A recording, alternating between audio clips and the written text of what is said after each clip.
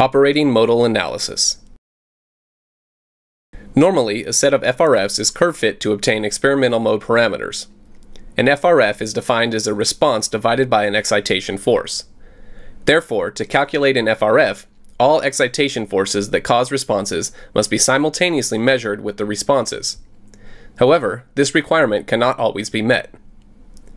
Response only, output only, or operating data can always be acquired, even when the excitation forces cannot be measured. Operating data can be used to calculate Fourier spectra, cross spectra, or ODS FRFs in MIMO VES. When properly windowed, these measurements obtained from operating data can be curve fit using FRF-based methods. To obtain operating mode shapes, the correct relative magnitude and phase of each response with respect to all others must be preserved in the data. The correct relative magnitude and phase of each response is assured if all the responses are simultaneously acquired. When simultaneous acquisition of all responses is not possible, then the same reference response must be measured with all other response measurements. In MIMO VES, modal parameters are extracted from cross-channel measurement functions using FRF-based curve fitting methods. However, before FRF-based curve fitting can be applied to a set of operating measurements, they must be windowed using a deconvolution window. The deconvolution window removes the second half of the time domain correlation function associated with the measurement, resulting in a summation of impulse response functions. The FFT of the windowed data can then be curve fit using an FRF-based curve fitting method. FRF-based curve fitting assumes that each peak in a measurement set is due to a resonance, or mode of vibration. This assumption is valid as long as the forces exciting the structure have spectra with no peaks in them at or near the frequency of each resonance. Another way of saying this is that the frequency spectrum of all excitation forces is assumed to be relatively flat in the vicinity of each resonance peak. To simulate an OMA, a round trip will be performed using the modal model in the frequency-based ODS demo project file. The MIMO Simulator built into the acquisition window will excite the modal model of the structure with the random force. The simulated acceleration responses of the MIMO model due to the random excitation will then be acquired by the acquisition window and used to calculate cross spectra between all responses in a reference response.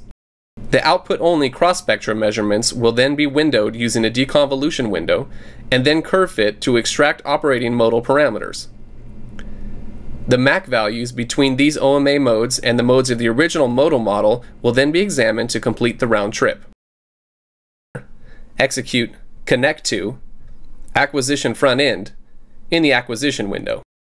Select Use MIMO Simulator in the dialog box that opens. Select Shape, Mode Shapes in the next dialog box that opens. This is the modal model containing 10 modes of the Jim beam structure. To set up the acquisition window to excite the MIMO model with burst random excitation, on the Source tab, turn on Source 1 in the spreadsheet. Select 5Z for Source 1 from the drop-down list in the DOF column. Make sure the signal type is random, with the burst width set to 60%. On the Measurement tab, select Time in the Domain section. Check Time and uncheck everything else in the Calculate section. On the Sampling tab, enter 2000 for the number of samples in the Time section.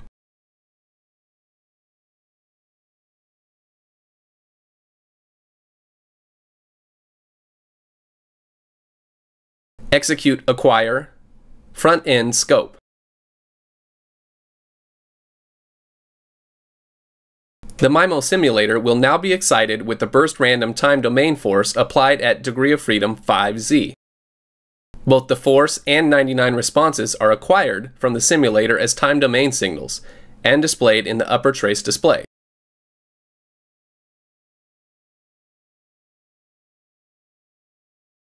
Scroll through the upper traces in the window to observe the MIMO outputs displayed on channels 1 to 99 and the random force displayed on channel 100.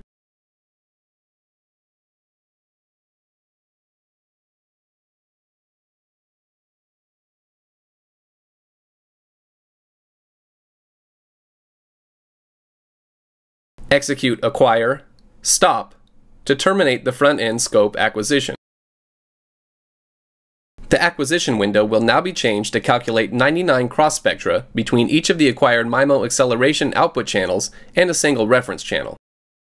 On the Measurement tab, select Frequency in the Domain section. Check Cross Spectrum and uncheck everything else in the Calculate section. Enter 25 into the Number of Averages box. To acquire only outputs from the MIMO simulator, turn off Channel 100 on the channel spreadsheet in the lower left corner of the acquisition window. This is the MIMO simulator input force channel, which will not be acquired. To designate channel 45 as both a roving channel and a reference channel, select the DOFs tab on the bottom of the channel spreadsheet, and select both from the drop-down list for channel 45 in the Input-Output column of the channel spreadsheet. Notice on the Units tab in the channel spreadsheet that the units of all output channels are displacement units. To change the output units to acceleration, select the Units tab on the channel spreadsheet and double-click on the Units column heading. Select G in the dialog box and click on OK to close the box. The acquisition window is now set up to acquire 99 channels of acceleration output from the MIMO simulator. Execute Acquire, Start to acquire the responses and calculate cross spectra between each channel and the reference response. A dialog box will open wherein you can add noise to the output channels from the simulator. Click on OK in the dialog box to apply zero noise to the outputs. Acquisition of signals from the MIMO simulator will begin, and 25 estimates of cross spectra will be averaged together. A message detailing the average number out of 25 is displayed on the toolbar during acquisition.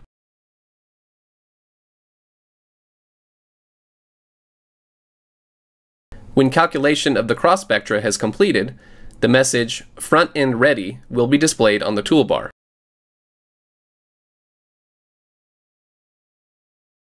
Click on the lower traces to make them active. Execute Acquire, Save Traces, and save the cross spectra into a new data block file.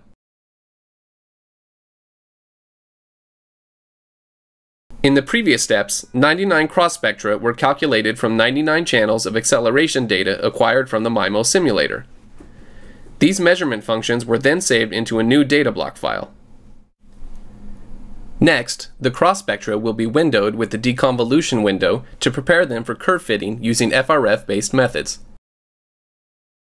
Execute Transform, Window Traces, Deconvolution to window the traces. Notice that the windowing also removes noise from the measurements. Execute Transform, Increase Resolution twice. Increasing the frequency resolution will increase the number of samples around each resonant peak, making it easier to curve fit the data. The 99 cross spectra measurements are now ready for curve fitting. Execute Modes, Modal Parameters to begin curve fitting. Press the Count Peaks button in the Mode Indicator tab. A dialog box will open. Select Magnitude in the dialog box and click on OK to close it. Because these measurements still have noise on them, the indicator function is also very noisy, making it difficult to count the response peaks. Execute Curve Fit, Mode Indicator, Smooth several times to smooth the indicator function and count resonance peaks above the noise threshold. Executing Quick Fit will find modal parameters for some of the modes with peaks that were counted, but not all 10 modes. In a case like this, it is better to use the stability diagram to find the modes. Make sure that the AF polynomial method is selected on the Stability tab and that the Modes box contains 50. Press the Stability button. A dialog box will open. Click on Yes in the dialog box to start the curve fitting calculation. When the calculation has completed, a number of stable mode groups will be displayed on the stability diagram. Display the band cursor and spread the band to enclose the pole groups corresponding to resonance peaks. Notice that there are more than 10 stable pole groups, and that some of the pole groups only have a few poles in them. The number of displayed pole groups can be reduced by increasing the minimum number of stable poles in a group. Select Minimum Number of Stable Poles on the Graphics sub-tab, and move the slide bar upward until the number of stable pole groups is 10. Press the Save Poles button to save the average value of the poles in each stable pole group into the modal parameter spreadsheet. The frequency and damping of the 10 modes have been identified. The final curve fitting step is to estimate residues for each mode and each measurement. Press the Residues button on the Residues and Save Shapes tab to estimate residues and display the red fit functions overlaid on the data.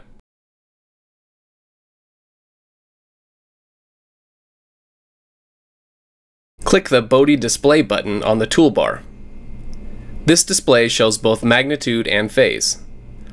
Notice the quality of the curve fit as indicated by the red line.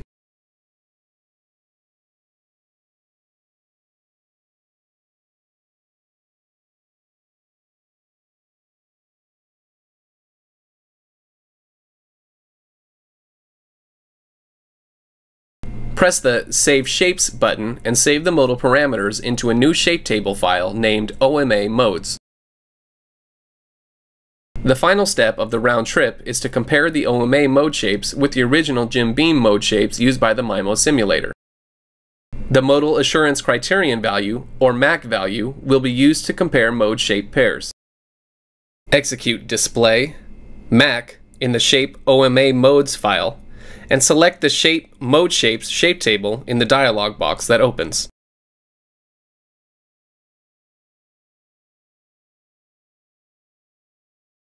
Hover the mouse pointer over each vertical bar to display its MAC value. It is clear from the MAC bar chart that all of the mode shape pairs have MAC values of 0.90 or better. This indicates that the round trip was successful and that OMA gave back the original mode shapes that were used by the MIMO Simulator to create the Jim Beam responses. To summarize what we did in this tutorial, the following steps were carried out to simulate an OMA and compare the results with the original modal model used to simulate the structural response.